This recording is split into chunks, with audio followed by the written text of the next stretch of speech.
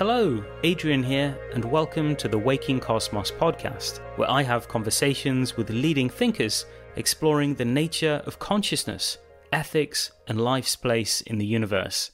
Today I'm talking to Jamie Woodhouse, who is one of the world's leading advocates of Sentientism, a philosophy and movement that aims to prioritize the well-being of all sentient life through the use of reason and evidence. Today, we explore the origins, philosophy, and history of Sentientism. We discuss the intrinsic value and disvalue of states of consciousness as a potential basis for moral realism. We discuss human evolutionary biases that can cloud our ethical thinking and the unique moral status of humans on this planet. We also explore the dangers of moral relativism, as well as how a sentiocentric approach to ethics could transform our world for the better. Other topics include how Sentientism could shine light on future scenarios, such as the potential development of artificial sentient life, and how our descendants might eventually attempt to alleviate the Darwinian suffering of quadrillions of sentient beings living in the wild. I hope you enjoy my conversation with Jamie. Just before we begin, a quick reminder that the best way to support the continued existence of Waking Cosmos is by subscribing to my Patreon page at patreon.com/wakingcosmos, where you can get early access to every episode. So that is patreon.com/wakingcosmos. And to those of you who are already subscribed, thank you. You are the reason that Waking Cosmos exists. Okay, I now bring you my conversation with Jamie Woodhouse. Hi Jamie, how are you doing? Hi Adrian, I'm great, thank you. How are you? I am good. Well, firstly, thank you very much for agreeing to this conversation.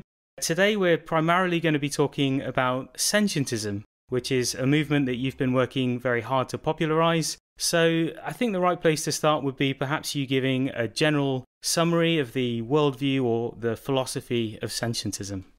Yeah, of course, it's a pleasure. I'd describe Sentientism in a sentence as evidence, reason, and compassion for all sentient beings. So that's the one sentence version of it. In broader terms, I guess it's a worldview. It's a way of thinking about the universe and how we should live our lives. And people will be familiar with all sorts of other types of worldviews, religious worldviews, maybe humanism. And Sentientism is trying to answer similar questions. I think most of those worldviews are trying to answer the deepest philosophical questions, and arguably the most important ones, the question of what's real, how should we understand the universe, what should we believe, and the questions, just as importantly, of ethics, what matters and who matters. So to get slightly more specific, when I say evidence, reason, and compassion for all sentient beings, that's answering the what's real question with a suggestion that instead of using a sort of fideistic approach based on faith or a dogmatic approach where your views don't change with the evidence, that we should adopt at least in epistemological terms, a naturalistic approach that uses evidence and reason broadly defined to base our beliefs and our credences on. So that's the evidence and reason part. You might describe that, as I say, as a epistemological naturalism. Then the compassion for all sentient beings is just a common sense way of explaining that ultimately every sentient being should matter in our moral consideration, should warrant some basic compassion from us. And sentience, we'll probably get onto this later, in simple terms, is the capacity to have experiences or to have good or bad experiences. So any being that can suffer, that can feel pain or joy or anything at all really, should matter when it comes to thinking about morality and our ethics. So that's hopefully a headline summary and then a little bit more depth. It's epistemological naturalism, at least a sentiocentric moral scope. So we should include every sentient being in our scope of moral consideration, and summarised as evidence, reason, and compassion for all sentient beings. I know that the general idea of doing no harm and having compassion for all sentient beings has been around for a very long time, in some traditions for millennia even. But as I understand it, the actual word sentientism was coined fairly recently in the 1970s. I wonder if you could talk a bit about how that came about, because it's quite an interesting story. The word sentientism, as far as I could find from my research, was, as you say, first used in the 1970s by a couple of academics, one called Lewis and another one called Rodman. And interestingly, they were using the word sentientism to criticise it. So it was coined by the people who were resisting it.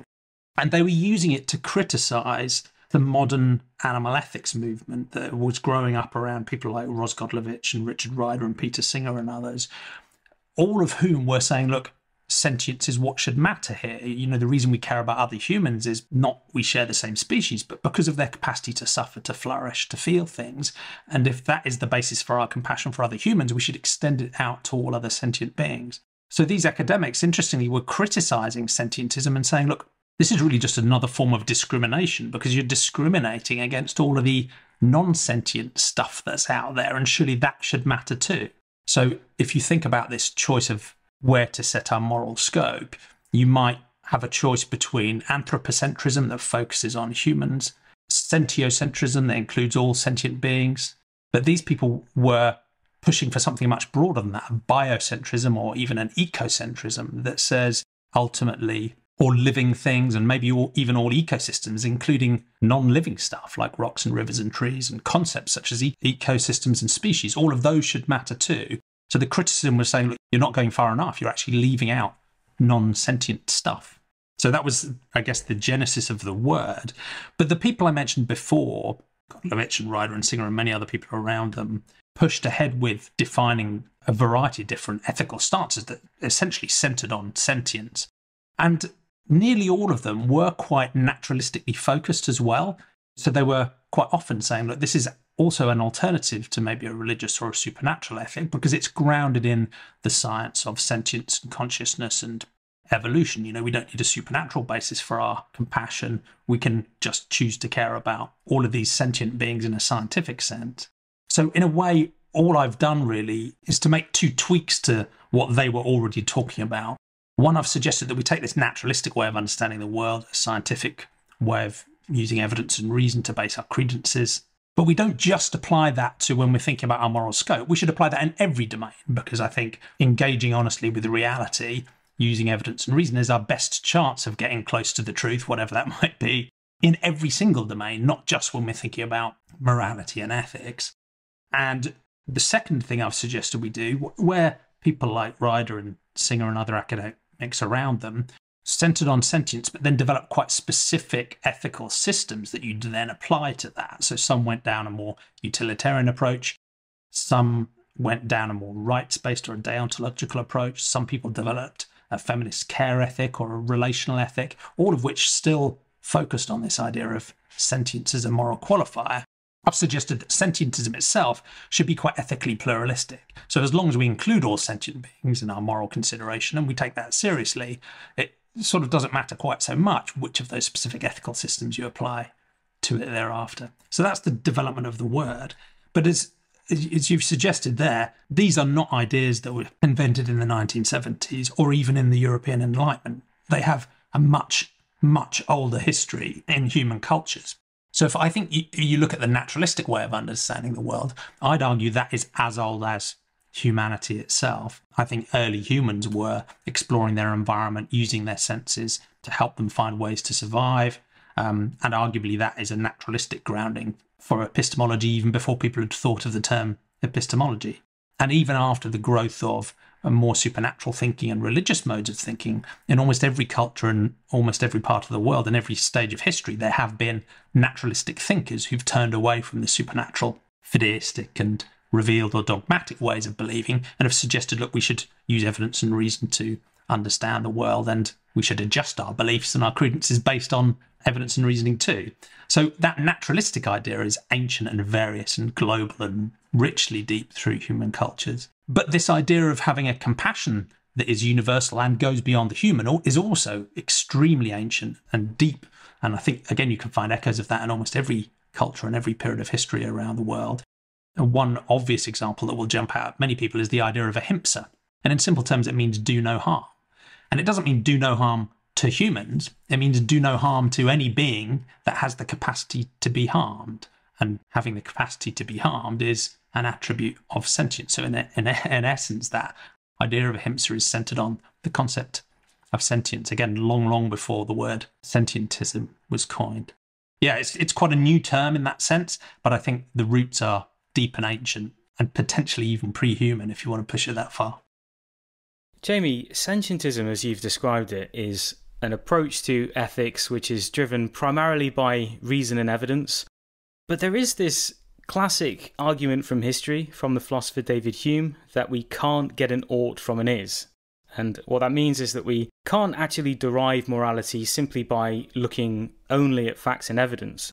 In reality, the world just exists, and nothing about how the world exists can tell us how it ought to exist. So Jamie, how does your personal interpretation of sentientism bridge this gap between the impersonal facts of the world and how we ought to live within it? Well, I'll make two qualifying statements first. One is I'm not a philosopher. And the second thing is because of this pluralism of sentientism, many other sentientists will disagree with me on the is-ought chasm, all sorts of other different types of ethical topics and epistemological topics too. Personally, I'm reasonably comfortable drawing a link between the good and bad of experiences to the good and bad of morality and ethics.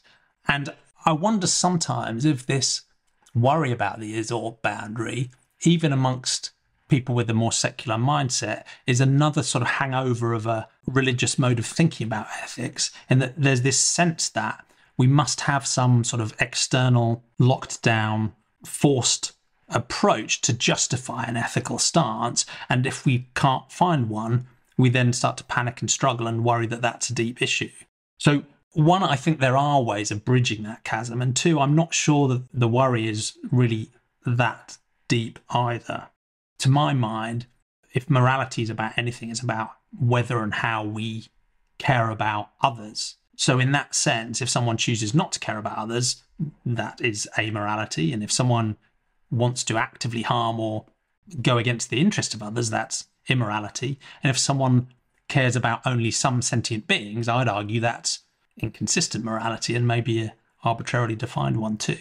So to my mind, it's almost baked into that definition of morality that it is about how we ought to treat others and how we ought to act with others. And then all we need to lead up to a compassionate ethic is one that recognises, a series of epistemological facts about what it is to be an evolved sentient being.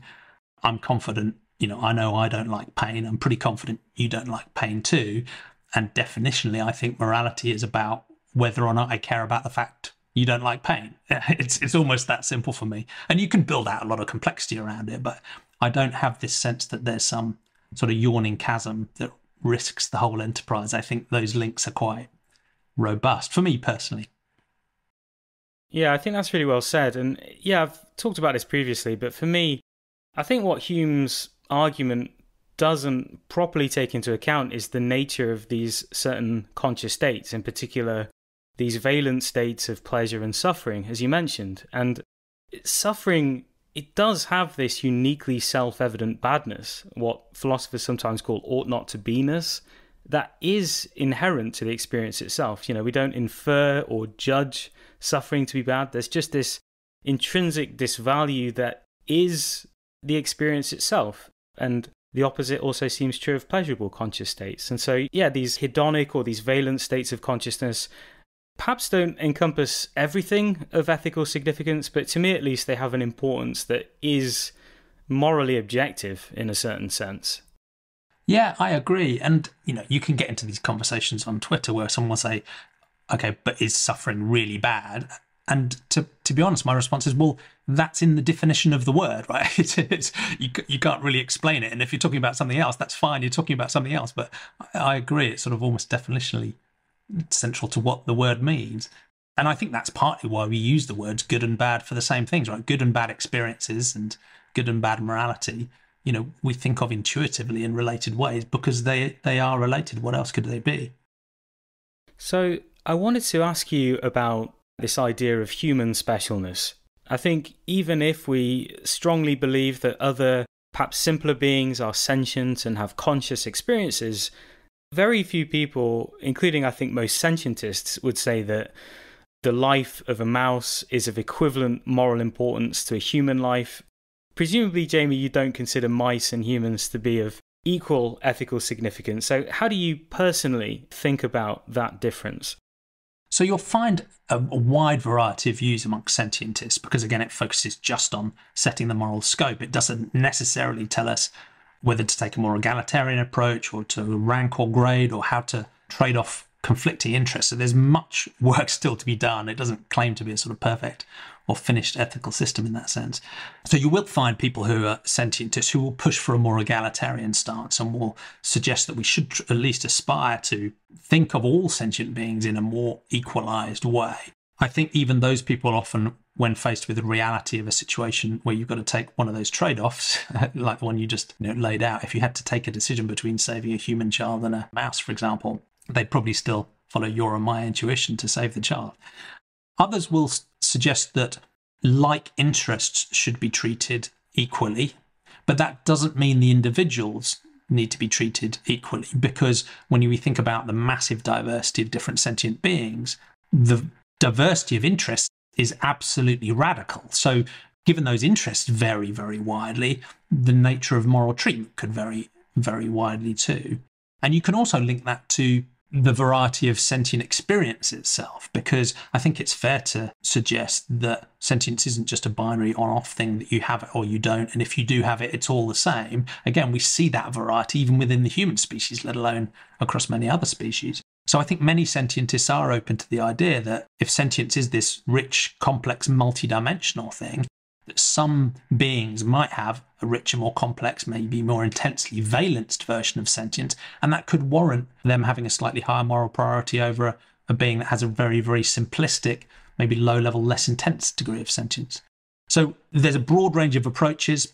I do think there is something to that we need to recognise the potential degrees and varieties of sentience, and that might justify differential treatment in some areas.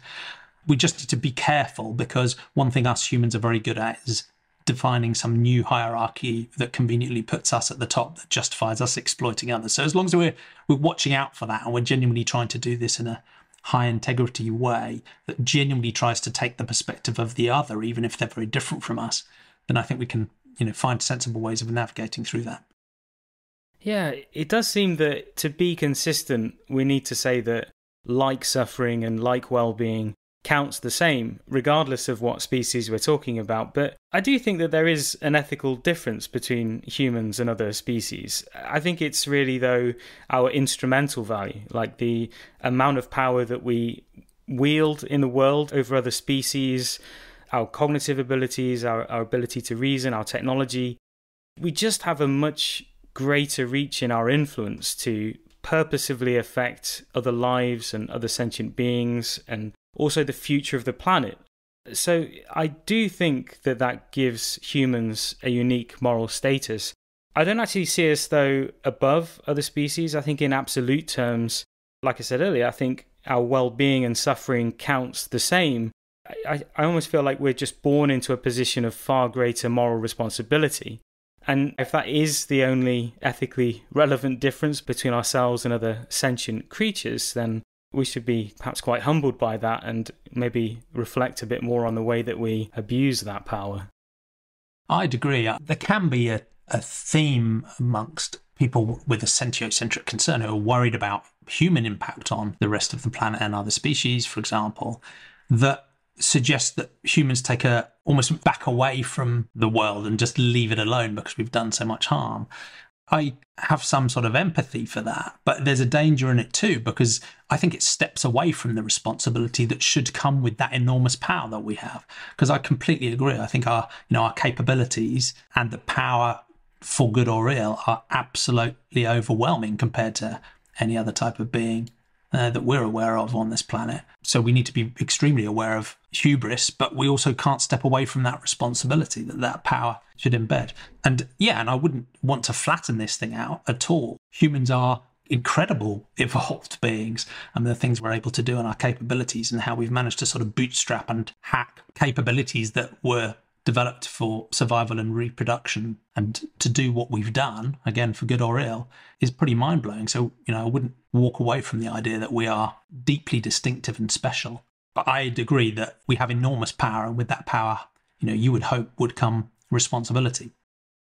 I think many people tend to imagine humans as having a much richer palette of conscious experiences than other animals, and that our greater cognitive abilities, or relatively greater cognitive abilities, somehow heighten or intensify our experiences above that of other species. And I think perhaps in some cases there is some truth to that. But there are, I think, also some convincing reasons, and this is something I've heard you talk about, is to consider that other animals might actually experience suffering and certain emotions with greater intensity than humans do, because they don't have our same ability to reason. So, Jamie, could you describe the logic of that position and how you think that could be true? Yeah, I'm pretty confident there are some types of experiences humans have that most other non-human animals don't have. The feeling of existential angst might be something that is particularly human, I don't know. But I think the first point of caution is the more we understand about non-human animals, the richer their cognitive capabilities and their social behaviour and their communication seems to be. I can't remember the last time I read a research paper that said we thought this species could do X, but actually they can do less than that. It always seems to go the other way. So the first thing I'd want to say is, again, to step away from that anthropocentrism, that assumption that we're distinctive and special, recognise that we're part of a richly evolved panoply of living beings, and some of their capabilities and experiences may be richer and more distinctive even than ours, and some of the things we think only we have, maybe they have too. So that's the first point of caution. But I do think the point you raise is another really important angle. Because when I think about sentience, again, other sentientists will disagree because, we have different philosophies of mind and different views about where the science is. But I do think thinking about evolution is a really useful way of understanding what sentience is and how it came into being.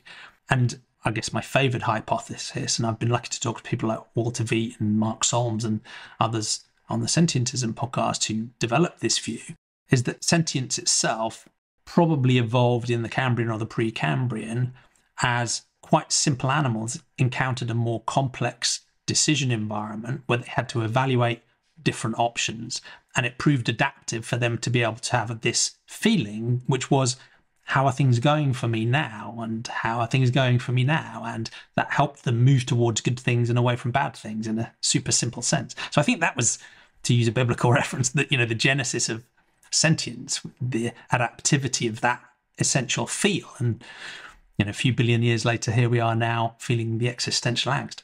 But I think that does bring into light that evolutionary role, the concern you had, which is that with humans or other animals with more advanced cognitive capabilities, we can use those cognitive capabilities to help with our evolutionary survival and reproduction. So maybe we need the raw feels of pain and pleasure a little bit less because we have those advanced cognitive capabilities. Whereas maybe with the simpler animals with less powerful cognitive capabilities, maybe for their survival, they depend even more on the simple pains and pleasures and the raw feels of their experiences. So maybe they actually feel those things in a more intense way. So that's one point of caution, something we need to be careful about as we jump to simple assumptions about whether simpler animals feel pain less intensely than us. They may feel it more. Yeah, if it is the case that many non-human species do experience an intensity of suffering greater than we do, I think that could be hugely significant. And it was definitely, for me, pause for thought when I heard you discuss that on your podcast. I'm curious, Jamie, if you would describe your personal interpretation of sentientism as a kind of moral realism. So are there, in your opinion, discoverable objective truths to be learnt about morality? So this is another area where I'll have the real philosophers complaining about my imprecision and fuzziness and messing up the terms. To be honest, I'm still not sure if I count as a moral realist or a moral anti-realist, because I've described my position, I think, reasonably consistently, and people have told me I'm both. So let me lay out how I think about it, and you can help me understand whether I'm a moral realist or not. So I'm not a moral realist in a sort of pure Platonic sense, in that I don't think morality existed before sentient beings existed. So in that sense, I'm not a sort of extremely hard-edged moral realist. But at the same time, I guess I am sort of a moral realist in that I do ground my morality on a concern for others. And when I say others, I mean those who have their own perspective, those for whom things can go well or badly, those for whom can have good or bad experiences, who can have their own interests. And those beings, I think, they are real, right? They are real, and they really don't like suffering. They really don't want to die. So in that sense, that's where I find some degree of moral realist grounding, is just in the existence and the nature and the characteristics of sentient beings. And as we said before, in just the very definition of what the word morality means. So whether that makes me a moral realist or not, I'm still not quite sure, but... Yeah, it's interesting. I think quite often moral realism is framed as saying that morality is floating around us in the universe, is some kind of supernatural ether. But to me, at least, I do identify as a moral realist, and it's not because I believe in, as you mentioned, this kind of Platonic supernatural moral law, but it's because I think value and disvalue really exist in conscious experience, and morality for me is, or should be, our logical response to the existence of this value, this ought to be-ness or this ought not to be-ness, which is intrinsic to certain conscious states. And so to me, morality has a kind of existence which is similar in a way to mathematics, in the sense that it's an emergent scheme with potentially multiple solutions, but it's logically entailed from simpler values. It's grounded, I think, in something real, which is the intrinsic ought to be-ness or ought not to be-ness of these valent states of consciousness. Yeah, beautifully put. And yeah, just to add, regarding these hedonic or valent states, of course, I don't think either of us are saying that feeling pleasure is in any way a reliable indicator that we're actually doing something good. You know, we could be ruining our life with heroin, for example. And similarly, at least for now, suffering clearly performs a range of essential biological functions. But I think we have all sorts of false associations around pleasure and suffering. But I do think that well-being and suffering states of consciousness in themselves have an intrinsic value and disvalue. And they are at least part of the raw material of ethics in the universe, in my view. Yeah, I'd agree. And I like the way you put that, because I think they're intrinsic to those things they're associated with. They don't have to be something separate or externally imposed or distinct. You know, I think they just are intrinsically aspects of those things that you described, yeah. I've heard you talk in the past about the dangers of moral relativism and how it can stand in the way of a more objective moral progress. Could you explain what moral relativism is and why you see it as a potential problem? Yeah, there are many different varieties of moral relativism, and there are sort of more constructive approaches and others that I think are more dangerous. I think moral relativism often is motivated by a genuine humility and people saying, look, you know, I have my own particular moral stance. It's because of how I was brought up, because of my culture, because of things I've thought and the things I've experienced. But, you know, why should that give me the right to judge others? I should, with humility, try to understand others and other groups and other cultures, how they see morality, and just be open-minded about that. And I'd go along with that completely. I think that sort of open-mindedness to different ideas, different ways of thinking, different cultural approaches to morality absolutely makes sense. And that motivation, I think, is genuine.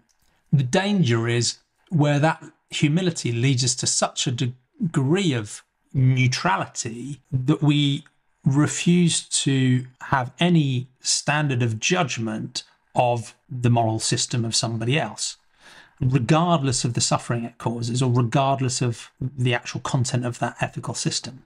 And to my mind, if we go to that level of moral relativism where we say, well, it's just up to them to agree it amongst themselves and who am I to judge, essentially we've adopted, in my view, an amoral stance, because we're just backing away from moral judgment whatsoever and saying people can come up with whatever they want to come up with. And it seems to be moving into a sort of purely descriptive view of ethics, which is about power and groups and negotiation and law and how different groups and countries and nations and cultures think about ethics. That's descriptively true. But it abandons the normative stance on ethics, which is the whole point of ethics in the first place, which is how to live a good life and what's right and wrong and good and bad. So it's only that sort of more extreme version of a moral relativism that I'm nervous about, because it can get to the point where even if an ethical system is deeply and obviously brutal and causes vast needless suffering to people within its own group and or people outside, and a pure moral relativist would stand there neutrally saying, but who am I to judge? So it's that sort of pure moral relativism, I guess I just see the danger in. Yeah, completely agree. And one thing that becomes apparent, I think, once you start trying to think rationally and impartially about ethics is that as human beings, we have a whole range of evolutionary biases that make it very difficult for us to think rationally about ethics. And so, for example, we tend to discount the importance of other beings on the basis of how far away they are from us in space, or how similar they are to us, or if they're distant to us in time and they live in the future. And I think most ethical theorists would say that none of these criteria have any intrinsic ethical importance, and yet these biases seem to be hardwired into our psychology. So yeah, Jamie, how do you think about these evolutionary biases? Are there any maybe more that come to mind for you? And what, in your opinion, is the best way to navigate around them? Well, in a way, this is one of the most fascinating aspects of us humans, is the fact that we have collectively evolved at least a sort of default basis for our morality. It's useful to be able to collaborate in groups. It's useful for families to look after each other, even extended families. It can be useful to have some sort of in-group, out-group aggression under certain circumstances to defend yourself. So you can see all of those descriptive evolutionary reasons for why our proto-morality came about. I feel like that was the sort of legacy we were gifted as animals. But one of the most fascinating things about humans is that we have bootstrapped that and hacked it to say, well, okay, descriptively, that's how we've come to be. But normatively, how do we want to be? And I guess that is what ethics and morality are all about.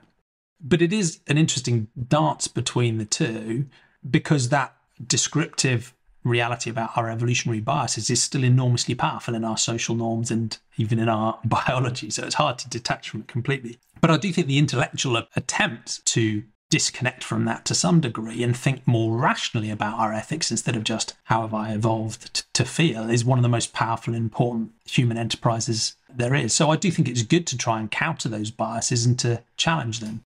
At the same time, I wouldn't necessarily throw them out without thought, because sometimes there are actually rational bases underneath some of these biases that it might make sense to hold on to, at least pay attention to. For example, when we're thinking about future generations, I think it makes sense to grant future generations of sentient beings moral consideration, just as people can care about the environment because of, to some degree, their own grandkids. It's just an extension of that.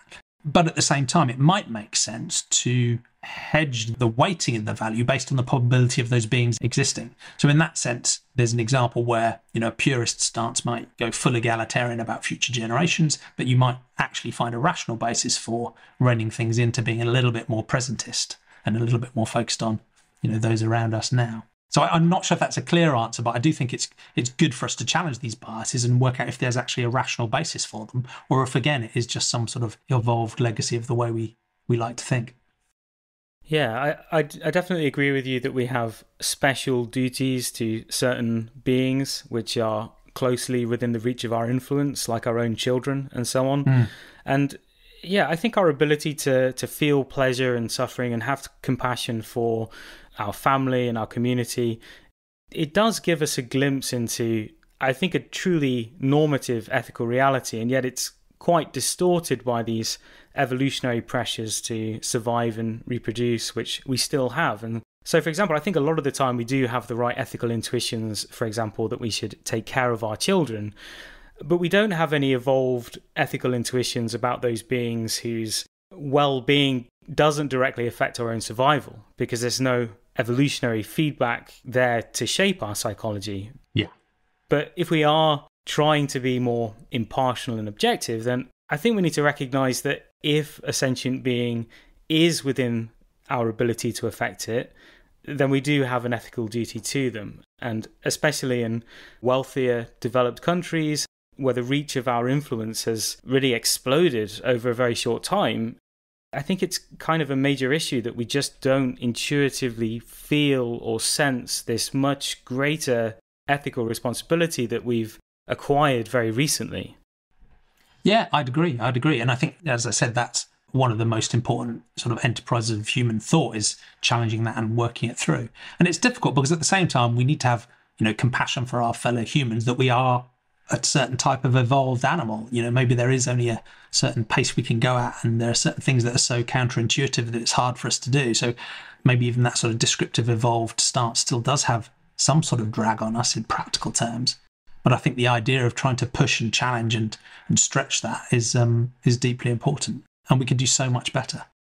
And I think the other thing is people will sometimes push back on having this much broader, sentiocentric moral scope because they're worried about how demanding it might be. And that's a fair challenge, right? Something so radical can feel demanding and challenging. It can almost lead people to just turn away from the idea because it sounds just too hard to do. And I guess my appeal is one, look, maybe we should just try and face up to that because in a way that's how moral progress is made. But the second one is to suggest that actually the minimal baseline for showing compassion for others doesn't actually need to be very demanding at all for us to make substantial progress. So what I mean by that is, depending on which ethical system you look at, you can think about obligations or responsibilities. You can think about whether we have an obligation to help others proactively or to care about all sorts of different interests or needs they might have. But most ethical systems would agree that at least as a baseline, if you include someone in your moral consideration, if you have compassion for them, if you care about them, even in the most minimal sense, then at the very least, you wouldn't needlessly harm or kill that being. You might not feel an obligation to help them, or you might not go out of your way to support them. You might do nothing else, but at least you wouldn't needlessly harm or kill them. And that start, I think, is a sort of reassuring minimal baseline that says, look, let's have a very broad moral scope, even if we only start with that minimally demanding ask. Now, that minimally demanding ask still has very radical implications for the way humanity operates today, but I think at least it's a starting point where we can say, look, surely we could at least aspire to that basic level of, what moral consideration and what compassion actually mean.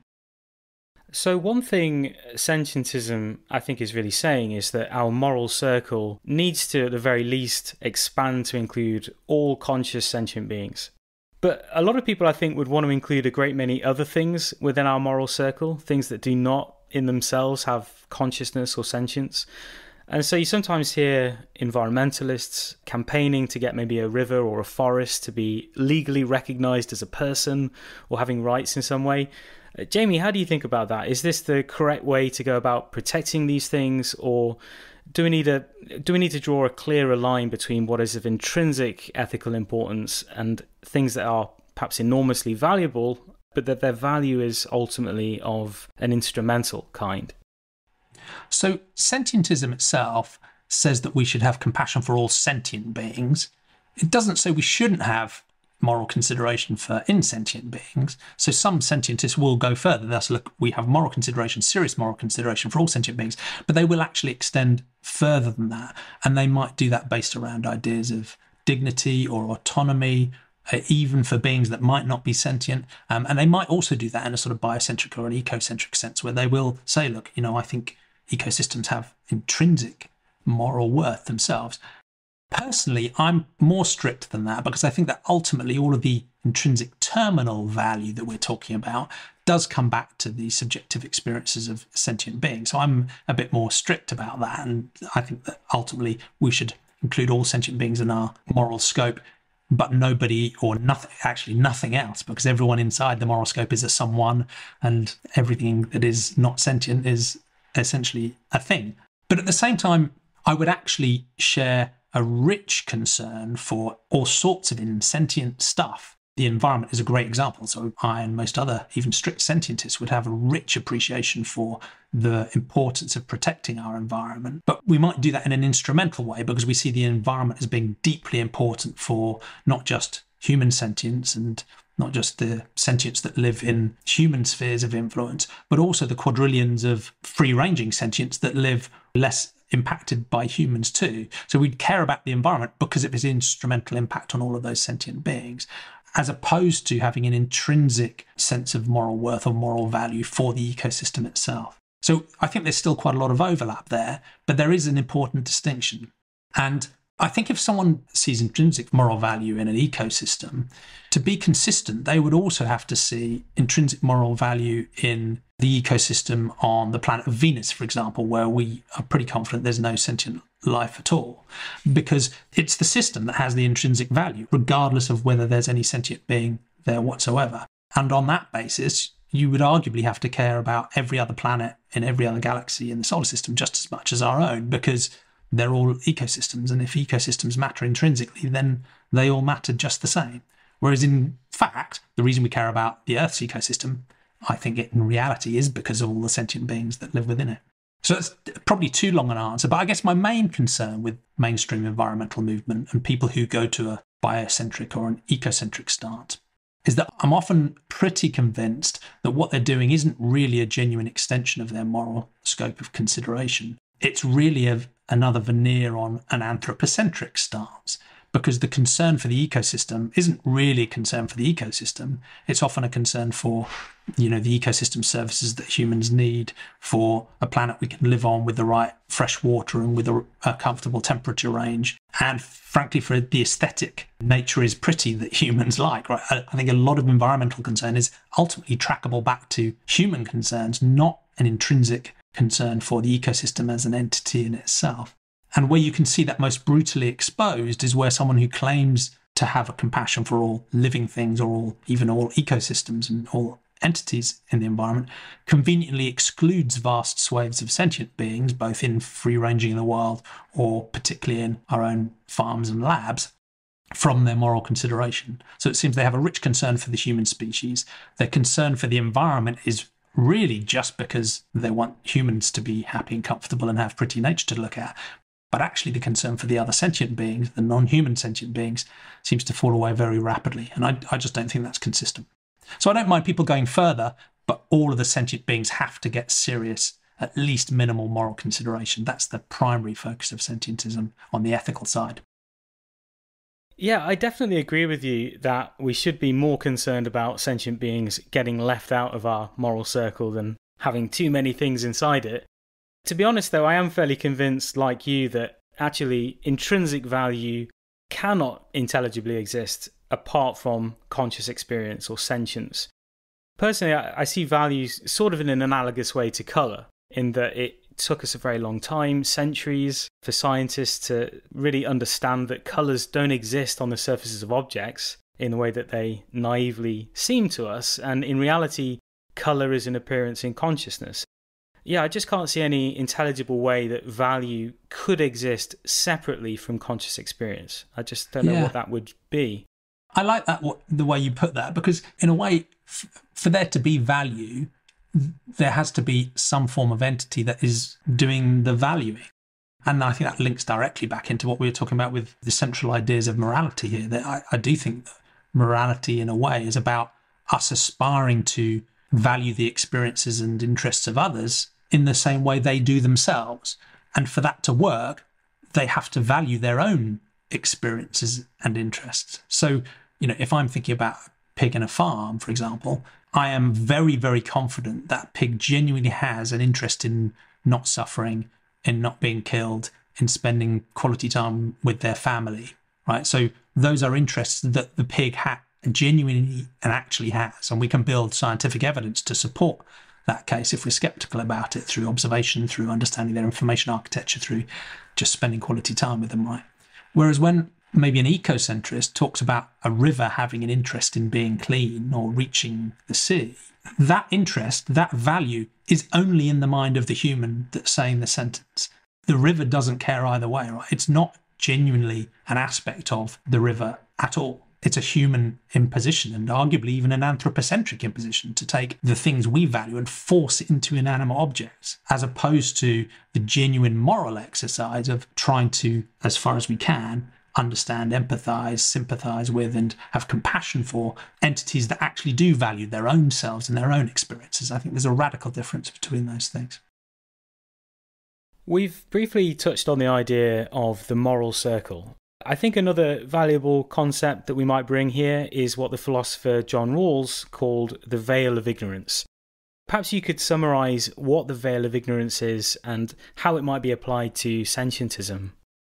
Yes, so the veil of ignorance is a classic philosophical thought experiment. I guess it's an intuition pump. It's a way of challenging our thinking in the way we were talking about earlier on, of trying to get us to move away from this individual stance to something that might be more broad, might be more impartial, might be more fair, might be more just. So the idea is that you are going to be allowed to design a society or a world with a variety of different types of people within it, But the trick is you don't know which of the types of beings you're going to be or which of the types of people you're going to be in that target world, because your own identity is hidden from you by a veil of ignorance. And the idea is supposed to be that because you don't know who you would be in that future world, you would presumably design it in a fair and just way, just in case you're one of the less powerful or the weaker or the less privileged people in that society. And that might lead us to think about principles that could design a just society. So I think that's the basic idea. Right. So I guess the idea is that we would have a more objective view of our society or our culture if we imagine ourselves to be somehow standing outside of it, in particular, without knowing what role in society we would have. Yeah, this is quite obviously a useful tool for thinking about human society, but the veil of ignorance, it's a conceptual tool that can quite naturally be extended to include non-human sentient beings that are either a part of our society in some sense or simply affected by it. And then you have to ask yourself, would I want to be a chicken in this society or a dairy cow? And yeah, I think the answer is quite obviously definitely not. Yeah, and I think that should be informative. I agree, and it's an obvious next step, and quite a few philosophers have taken that step. One of the frustrations many people will find as you read the big name philosophers like Rawls is that quite a few of them were really weak when it came to considering non-human animals. The cultural anthropocentrism, this focus on humans, is so overpowering that many of the great works of philosophy just intuitively and unthinkingly assumed only humans mattered. So it's quite often taken more modern generations of philosophers to go back to that work and to say, look, if you really want to be consistent, you've got to extend that concept. So people like Mark Rowlands and Dombrowski and Martha Nussbaum have done exactly that. They've gone back to Rawls's structure and said, look, let's extend this so that the veil of ignorance obscures your species too, and that can take you to some properly radical places that would lead us to see, I think appropriately, with abject horror, many of the things that humanity considers normal today.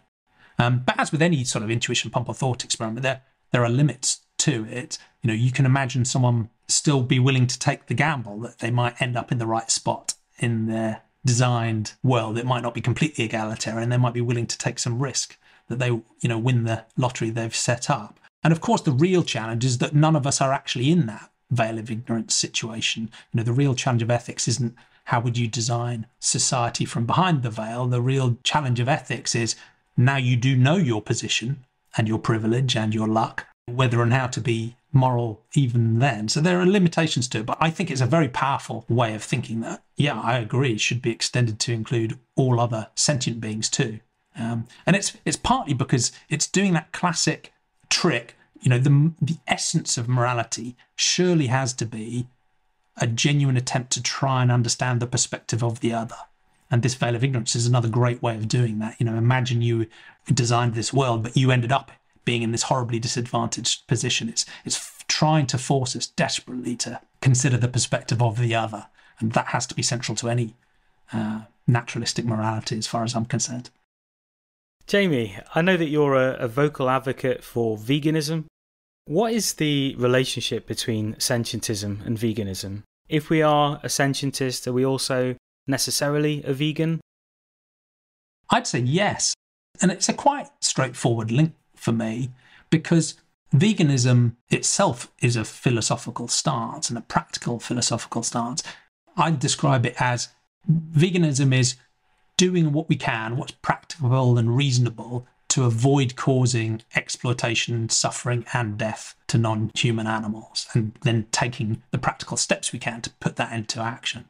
So if we have a sentiocentric moral concern that cares about all sentient beings, that should imply we wouldn't want to cause exploitation, suffering and death to those sentient beings.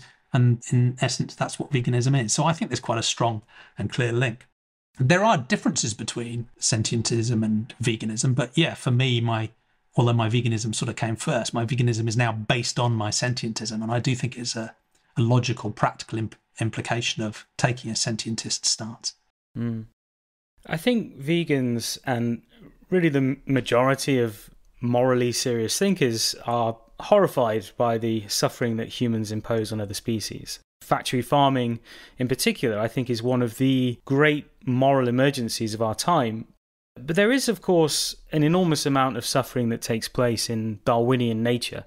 And it does seem that in order to be consistent, we should be concerned about and ultimately try to reduce wild animal suffering as well.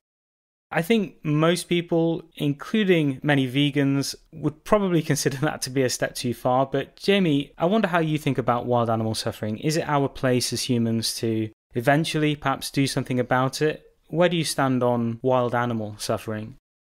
I do think we need to include them in our moral scope. And that is one of the interesting differences between sentientism and veganism that we mentioned before, because veganism is explicitly about human-caused harms and trying to end them. People will talk about animal liberation. So that's not about making animals happy. That's just setting them free and getting out of the way as humans. It's ending our human-caused exploitation, killing and harming. And I think that's a laudable and deeply important aim, given the egregious harms we're carrying out, as you've mentioned there already.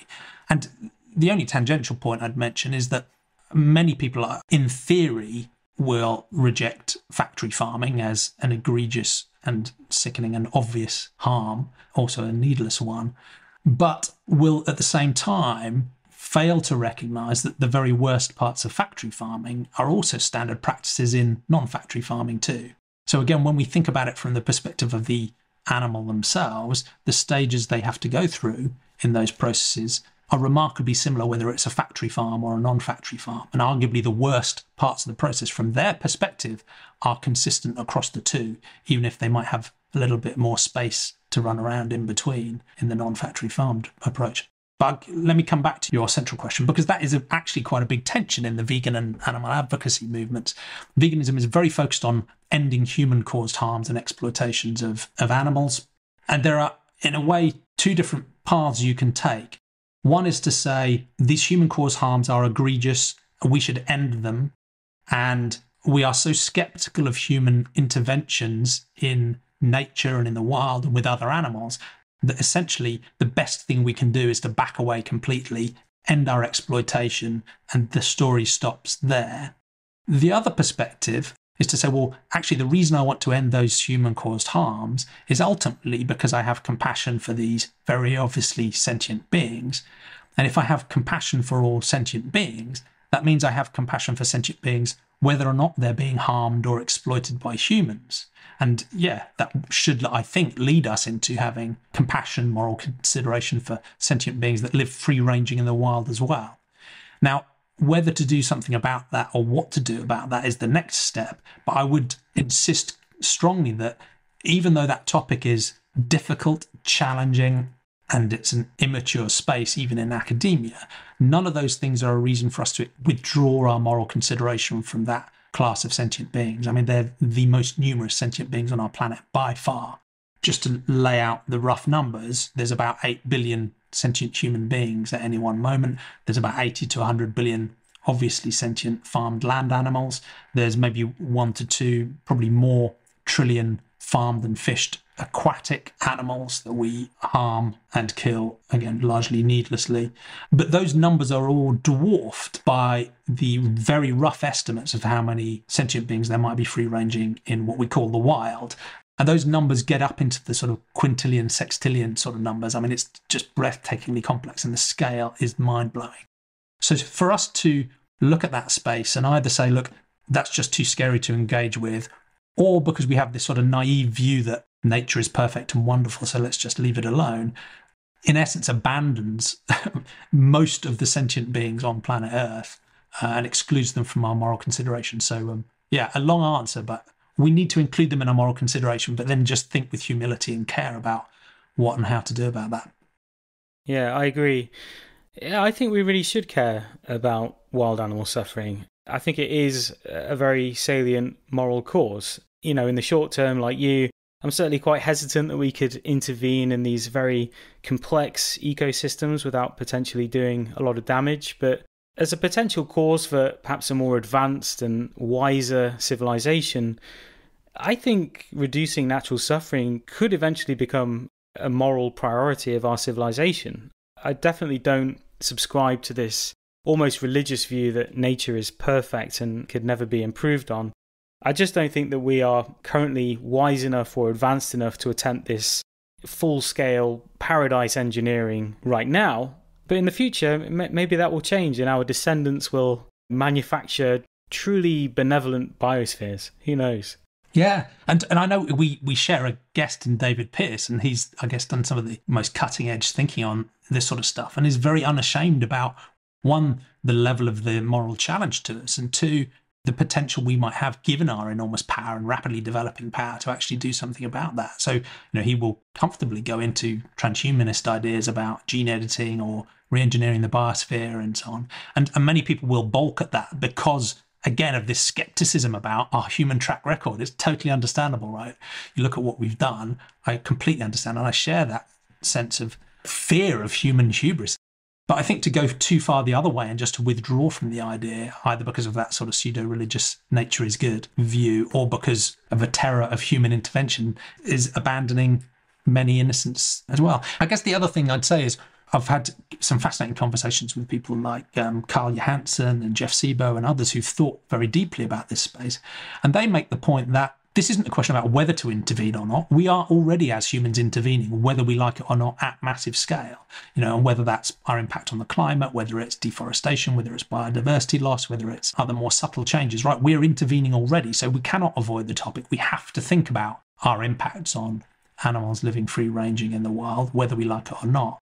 And the other aspect is that we are already doing low-risk, high-confidence interventions to help that we could easily build on. So there are already exercises that are looking at vaccinating wild animals, for example, against disease. Now, that's largely done for human purposes to reduce the risk to us and livestock, but it does actually also benefit the animals too. There are ideas about wildlife corridors or using forms of contraception as a more humane way of managing populations instead of relying on starvation or predation. So there are already low risk, compassionate, benevolent interventions that are being developed that I think we should continue to research on and work on. And I think the final reason why the wild animal topic is interesting is one of the weird things about humans is that non-vegan humans are already intuitively compassionate about wild animals. We have a local WhatsApp group in the area where I live here, and the outpouring of concern for a duck that gets hit by a car or for a fox that's injured in a back garden is absolutely overwhelming. It gives me enormous hope because those people intuitively and directly recognise that this is a sentient being that is suffering, and they're very comfortable calling wildlife rescue or trying to assist in some way if they can. So we have this weird dichotomy where non-vegan humans intuitively, directly and intrinsically seem to care about free-ranging wild animals while brutally paying for the exploitation, slaughter and suffering of very obviously sentient farmed animals, whereas many vegans are richly and deeply concerned with the non-human animals that are being harmed by humans, but almost want to back away from a concern about animals living free in the wild because they're so worried about human hubris and intervention. So in a way, it gives me some hope because if the average human does at least have some intrinsic care for an injured wild animal they might find while walking in a suburb or in a wood, it gives me hope that there's some latent morality there that we can tap into. Ultimately, no one really wants to needlessly harm or kill sentient beings. And if we can strip some of the social norms and human psychological defences away from that and get back to those basics, there's some hope there, I think. Let me just say before we move on, you mentioned that you and I have both had the philosopher David Pearce on our respective podcasts, and yeah, he speaks very convincingly about reducing wild animal suffering as an important ethical cause. And so if people are interested in this slightly radical sounding line of thinking, then those conversations with David go a lot deeper into that. And so I will link those in the description of this episode. The other thing I'd say about David is there is genuine deep concern at the moment in the zeitgeist and in the discourse about transhumanist modes of thinking generally.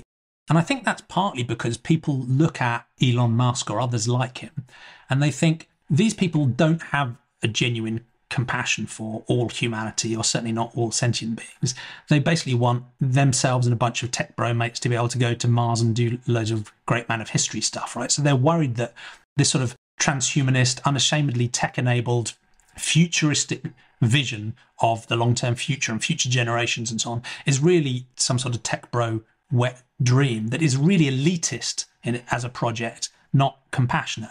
And David is, I think, the perfect counterfoil to that, because he's an example of a transhumanist whose transhumanism, I think, is motivated genuinely and deeply by a rich, universal, foundational, benevolent compassion.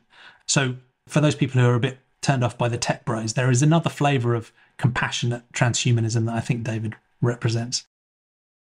Some people criticise sentientism as being anthropocentric. So I think the claim is that because subjective experiences like pleasure and suffering loom very large in our human experience, that we mistakenly project these criteria of importance onto everything else. And yeah, I should say I don't agree with this argument. I'm playing a bit of devil's advocate here, but how do you respond to this criticism that sentientism is an anthropocentric or a human-centric ethical position? I think it's worth taking it seriously as a challenge, because that risk is always there, right? Us humans love coming up with new creative ways of recentering ourselves while pretending to decenter ourselves. And you can see how that might play out, right? Because if someone says, well, the thing I'm most confident of is my own sentience, my experiences and my interests matter to me. So yes, I'm going to be sentiocentric. And the way I'm going to start judging sentience is basically, how like me are you? Because I know I'm sentient, so I'm the reference point. And then I'm going to decide how like me are you to judge whether or not you get my compassion.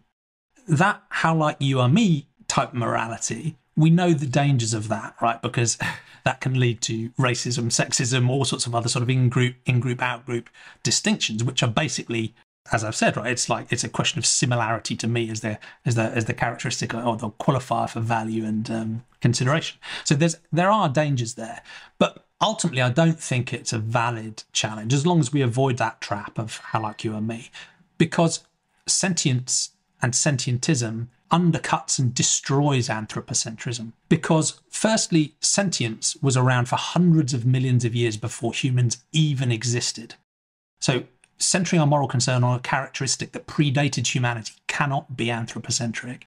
Secondly, even today, given the stats we talked about earlier on, humans are a vanishingly tiny percentage of sentient beings, even on this planet. Maybe there are some on others too. So in that context, if humans are a vanishingly tiny percentage of current sentient beings, again, focusing on sentience and sentient beings decenters humans. It doesn't put humans at the centre. So that would be the centre of my pushback. I think it absolutely destroys anthropocentrism. It's explicitly a challenge to anthropocentrism. It centres sentience, which predated humanity. But the challengers do have a point. We've got to look out for that how like you are me way of thinking, and us humans tend to love to do that. Yeah, it almost seems like it's the more anthropocentric position to associate sentience with human beings. Yeah. I wanted to get your thoughts about artificial sentience. So some of the researchers that I've worked with, albeit quite briefly, do believe that in the future, if they are possible, there could be trillions of artificial sentient minds, either in simulations or in other forms of futuristic technology. How much attention do you think we should be giving to the possibility of future artificial sentience or AI becoming conscious? Is this a distraction from other more important issues, or is it something that we should be giving serious attention to? I do think we should give serious attention to it, even though it is a topic that really irritates my friends and allies working for, animal liberation and, ending the human oppression of non-human animals. Because those people will again go back to the stats we talked about before and look at the suffering and the challenges that even 8 billion humans are facing. We have so many horrible problems still to deal with there. Then we have the challenges of farmed agriculture and fishing and the need to transition to end all of that. Then potentially we have this challenge of the quadrillions or quintillions or sextillions of wild animal suffering. And you seriously want me to take potentially artificial sentience seriously as a moral issue? So I completely appreciate that, given the priorities we're facing and the egregious harms that we're continuing to carry out. But I do think it's an important topic to focus on. One, it's important in its own right because it might actually come to pass and it might happen quicker than we realise. And the best time to stop factory farming is before you've started it. We've already gone through this horrible process of industrializing animal agriculture. We're now scaling up insect farming, which could be the next wave of human atrocity. And it is, I think, entirely possible that we could do something related for artificial sentience as well. Some people think that we may have even started that process now, and there may be some artificial sentience that are already suffering today. So one, I think it's difficult because there's an instinctive pushback to it, which is, this sounds like bullshit sci-fi, I've got bigger problems to deal with. But I think when you engage seriously with the issues, particularly if you have a naturalistic understanding of sentience and you recognise maybe it is a class of information processing, there's no in principle reason why you couldn't instantiate that in a non-biological substrate. So I do think we need to look at it seriously because, like I said, let's stop the bad thing before we create a new one.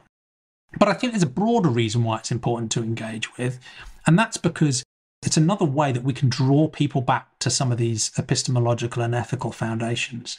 Because when we're talking about artificial intelligence and whether they could be sentient, we're talking about AI safety or AI risk, and to be fair, people generally are much more worried about the risk powerful AI might present to us than they are the harms we might do to sentient AI, with good reason.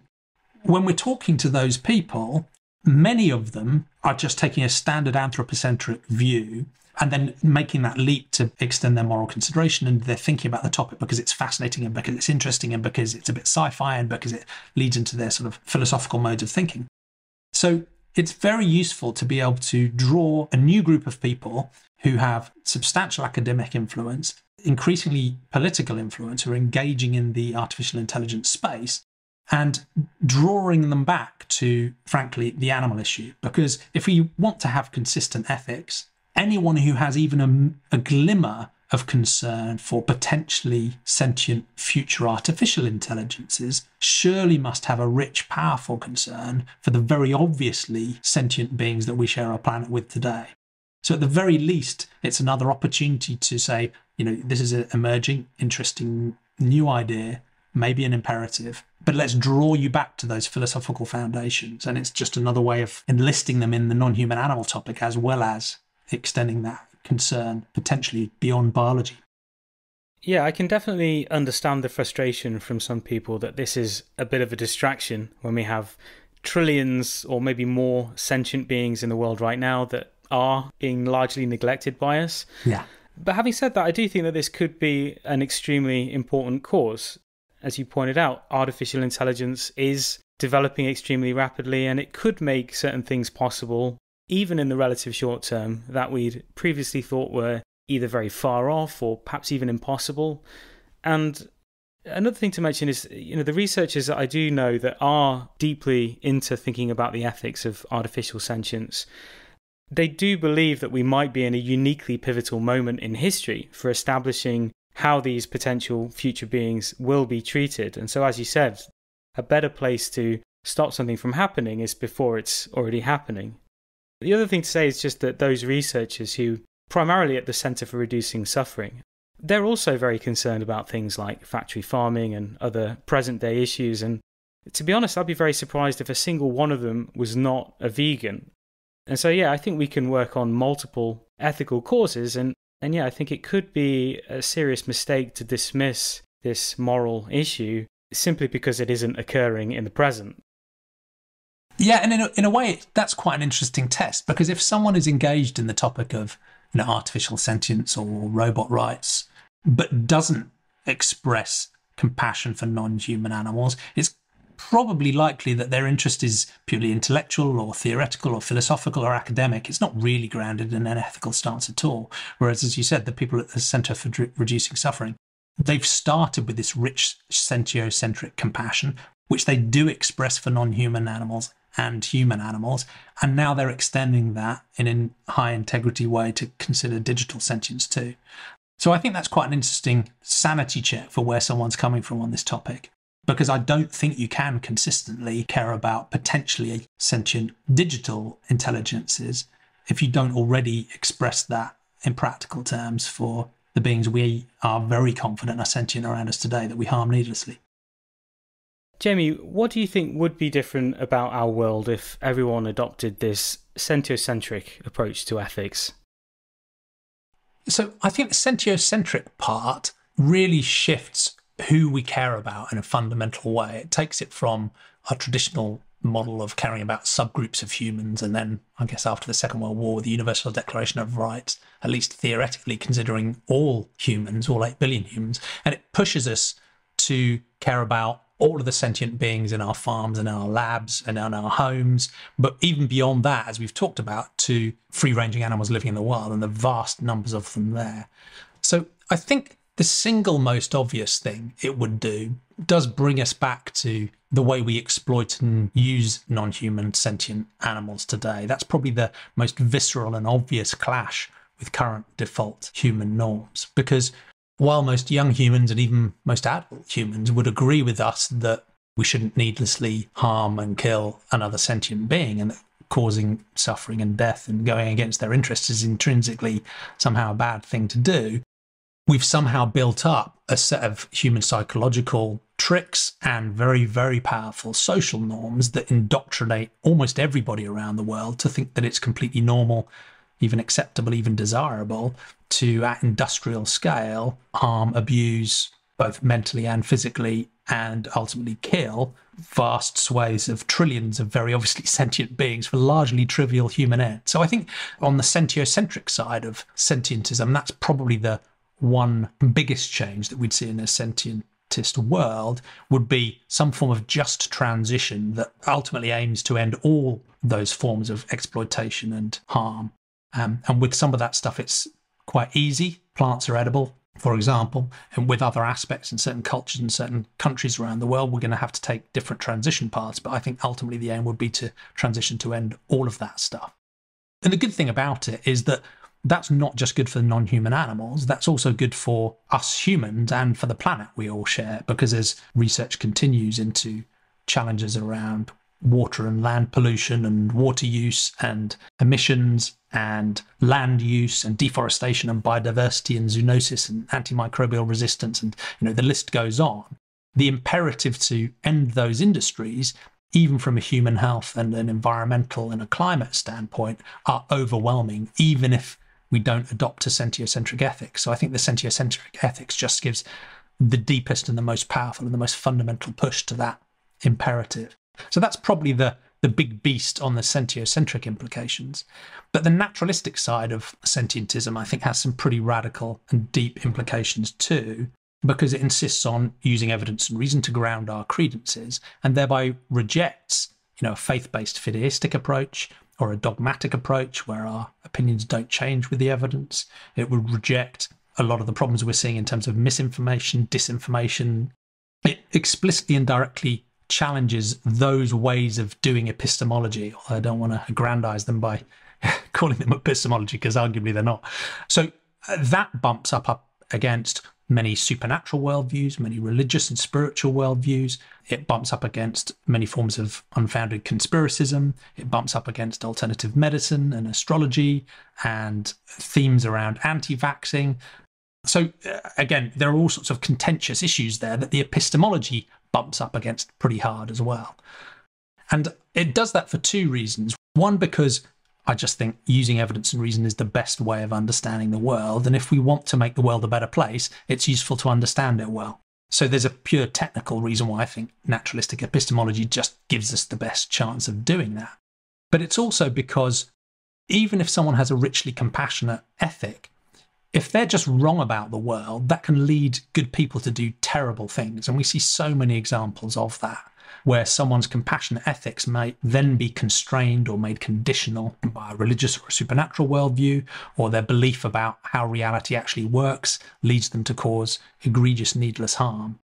And that's partly why I frame sentientism as both having this epistemological stance and an ethical stance, because I don't think either is good enough by itself. If you have a naturalistic stance, you might just arbitrarily choose not to care about some sentient beings. And even if you have a rich compassion for all sentient beings, if you're just wrong about reality because you have a dogmatic belief, or because you believe something you've been told that is poorly founded, or you believe there's a supernatural being that should override your compassion for other sentient beings, terrible things can happen. So I think we both need a rich sentiocentric compassion as well as, a naturalistic commitment to understanding the world we all share, hence evidence, reason and compassion for all sentient beings. Wonderful. I think a lot of people would be interested to understand your personal journey and how you personally arrived at this view and why you became committed to spreading this idea to as many people as possible. Yeah, so I grew up in England, and my default worldview, I guess the one that I was given, that the people around me had and the one my parents had, is probably best described as a sort of fairly boring Anglican version of Christianity. And it wasn't particularly important to our family. It wasn't particularly central to what we did. We'd go to church a few times a year maybe. But it was just, the water we swam in. It was what I assumed was true and also provide an ethical guidance for the way we should live our lives. And I guess a classical thing as a teenager, I started to dig into these topics a little bit more. I've always had an amateur interest in philosophy. And I started to read about both the Christian religion, but also many of the other religions and different worldviews too. And quite quickly came to a realization that one, just frankly, the evidence didn't stack up for these stories I was being told. It seemed much more likely these were, the deities were the product of human imagination rather than the humans being creations of a deity. So the evidence and reason story just didn't stack up. There were inconsistencies within the Bible itself, and then you looked at different versions of religions that disagreed with each other. None of them seemed to have any evidential basis beyond the testimony of people who are long since dead, who grew up in ages where, human knowledge was way more basic than it is now. So I didn't find the evidence and reason convincing at all. But I was also spotting some of the ethical challenges that flow through many religious worldviews. So there's much to like there, right? There's the golden rule, and there's universal compassion, maybe even love. There's a sense of valuing others as you value yourself. So there's much to like, but there were also some real danger signs for me. And those, in practical terms, came through how hierarchies seem to be built in many of these religions. There's normally God at the top, there's the priests come next, maybe angels in between, and then there's a sort of a superclass of privileged humans that get full consideration, and then other groups of humans much less so. So I was asking questions about why women couldn't be priests, for example, and there are many examples along those lines. So I could see some religious worldviews leading into a sort of outgroup exclusionary ethics, even within the human species. So caste is another classic example within some religions, where some types of human, purely based on the family they were born into, were treated in a despicable way. So there were ethical issues too in many of the religious worldviews to go along with the good I saw.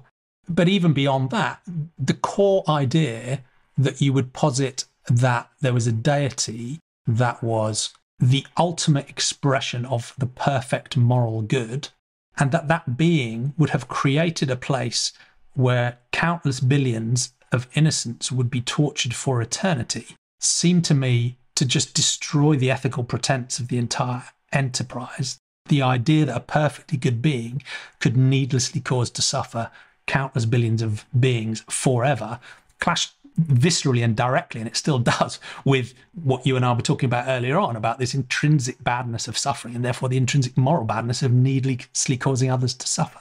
But that essentially led me to become an atheist.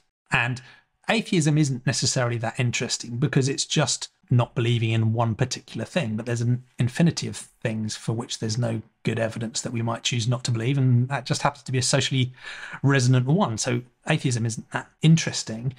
And it particularly doesn't say much about ethics beyond the fact that you shouldn't use a supernatural grounding for your ethics. So that search then led me to, again in my teenage years, led me to humanism. And I really liked the idea of humanism and secular humanism because it kept this very naturalistic way of understanding the world that I'd come to adopt, a scientific way of understanding the world with humility, using evidence, engaging honestly with reality, and saying, look, we don't need a supernatural belief system or a deity to tell us what's right and wrong. We as humans, because of the way we've evolved and because of who we are and because of what we feel and because of our rationality, can just decide to be good people, right, regardless, living in this natural world. So I liked the fact it had a natural grounding, but I also liked the fact it then took this stance of universal compassion for all humans, regardless of our sex, age, gender, how we look, caste, anything else. It said it doesn't matter, all humans matter. But over time, I guess I came to see a challenge in humanism, and it's an obvious one, which is it's quite anthropocentric. The word human is in the name. And although humanism is more about humans as agents defining our own morality, it doesn't say you should only care about humans, but it is very centered on humans. And even today, most of the humanist organizations, when you read their materials and their programs and their definitions, it's extremely human-centric. And occasionally here or there, you will see a mention of, oh, and by the way, we should also care about non-human sentient beings as well. And that's shifting over time. But it is generally very anthropocentric. And in parallel, partly prompted by my sister who went vegetarian earlier than me, I had this other thread of thought in my head about non-human animals and their experiences and their suffering mattering. And over time, those two things sort of bubbled up together as independent strains of thought.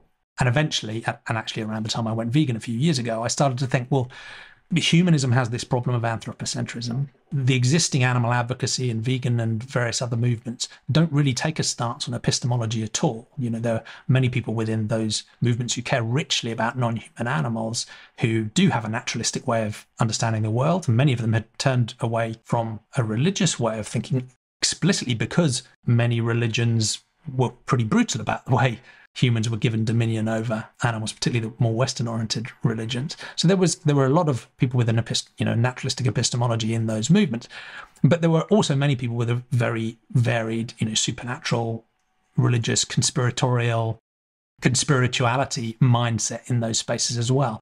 And I really thought there was enormous value in bringing these two things together. So you had a commitment to a naturalistic epistemology and a sentiocentric compassion.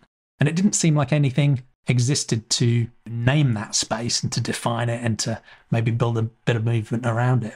So that was my motivation ultimately for co-opting this word sentientism that had been coined in the 1970s and never really escaped from academia, and saying, well, this is pretty much there, right? It's already somewhat naturalistic.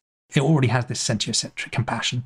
If we can make it ethically pluralistic so that we can welcome thinkers in, regardless of whether they take a care ethics approach or a relational approach or a deontological approach, a utilitarian approach, right? Because the scope is what matters. The most important thing is getting all the sentient beings inside our scope first, and then we can fight over the rest. So if we can make that pluralistic, and if we can double down on this epistemological commitment, so it's not just about ethical questions, it's about every domain of human knowledge, that we should apply evidence and reason and use that as an epistemological commitment, then maybe sentientism could fill that gap in the middle. And you talked about, why do I think it's important? I'm never quite sure how to address this, because in a sense, it's such a basic intervention, trying to upgrade humans' worldviews, that there are so many more impactful direct things you could do in the world, whether it's about human ethics or animal ethics or even sentient AI ethics or other campaigns. But at the same time, because it is so basic, I also think it maybe is quite foundational, because in a sense, when I think about all of the problems on the planet, particularly the human-caused ones, it seems to me that they're all traceable back to either a failure of compassion, we just don't care. We don't care about some group of humans or some group of non-human animals or some group of other sentient beings. So that's a failure of compassion and ethics. Or it's a failure of epistemology, where we've just got something wrong, right? So someone might believe that vaccines are more dangerous than the virus they're trying to cure, or they might believe that crystal healing will save me so I don't need to go to my chemotherapy appointment, or that a deity has privileged me and the people around me such that I can needlessly harm others for some reason. So there's so many different reasons, and I guess the climate change example is a classic of both, right? Because there's some people who don't take climate change seriously enough because they don't care enough, and there are other people who don't take climate change seriously enough because they've been convinced it's a hoax, right? Or it's a conspiracy. So all of the problems facing the world seem to either come down to a failure of compassion or a failure of epistemology and understanding. So it seems to me deeply important that if we can work to upgrade human epistemology and human ethics, at least to this baseline, this simple baseline of evidence, reason and compassion for all sentient beings, that the ripple through effects on every decision taken by any one of those individual people hopefully will help us address all of the world's problems. And we might also need to persuade powerful AI to be sentientists too, because otherwise we might be in trouble. If we align powerful AI to learn from current default human ethics about how to treat sentient beings that are weaker than you, then we are in a whole world of trouble. Whereas if we persuade powerful AI or align powerful AI to become sentientists, they might still care about humans even once they've taken over. Yeah, it does seem like rather than aligning AI with our present values, we should really be developing it to have better values than us. Absolutely, right. We need to choose our alignment target carefully. And, one hope comes from the fact that I'm hoping that artificial intelligences will be less comfortable with cognitive dissonance, will be less comfortable with ethical inconsistency, and will be less subject to harmful social norms that tell us it's normal to needlessly harm and kill others. But maybe that's just naive of me. Who knows? But it wouldn't surprise me at all if there is a potential future path where our future AI overlords turn out to be more ethical than us. It's not necessarily a high bar to beat. Jamie, we're coming to the end of our time together today. Thank you for being so generous with your time. Before we do say goodbye, where should people go to learn more about Sentientism and the work that you're doing to popularise it? Yeah, no, it's been such a pleasure to talk to you and to your audience. Thank you. I've loved the conversation. The easiest thing to do is just search for the word sentientism. And it's a bit of a mouthful, but if you take the word sentient and just add ism on the end, you'll find it. So we have our own YouTube channel, much tinier than yours, and a podcast, which includes some presentations and talks about sentientism, but most of it is conversations with a fascinating range of philosophers and activists and sci-fi writers and CEOs and sociologists and psychologists. So I'd encourage people to delve into those if they want to dig deeper. We also have a website called sentientism.info, where people can sign up for our email mailing list. They can even add themselves to our wall and say, I'm a sentientist. If evidence, reason and compassion for all sentient beings resonates with you, you can add yourself to the list there. And we also have a range of online global communities that people can join, and they're open to absolutely anyone interested. You don't have to agree with sentientism at all. So we have some quite fiery debates in there. But those are almost everywhere you could want to go. Reddit, Discord, the biggest is on Facebook. There's a Signal group, and we have social media on Blue Sky, Mastodon, Twitter, of course. I'm insisting on still calling it Twitter for now. So, if you just search for the word sentient with ism on the end, you will find us pretty much everywhere. And I'd love to continue the conversation. It's a really simple worldview and I guess just a baseline, but it has some pretty radical implications. So even if you agree with it, there's still plenty to fight over. But I'd love to continue the conversation. Okay, well, thank you again, Jamie. I will continue to follow your work with great interest, and I hope we can do this again in the future. Thank you. It's been such a pleasure, Adrian. Thank you. Hello, Adrian here. I hope you enjoyed this episode of Waking Cosmos. If you would like to support the continued existence of the Waking Cosmos podcast and video series, please consider subscribing to my Patreon page at patreon.com/wakingcosmos, where you will also get early access to every episode. Alright, that is about it from me. I'm Adrian Nelson. Until next time.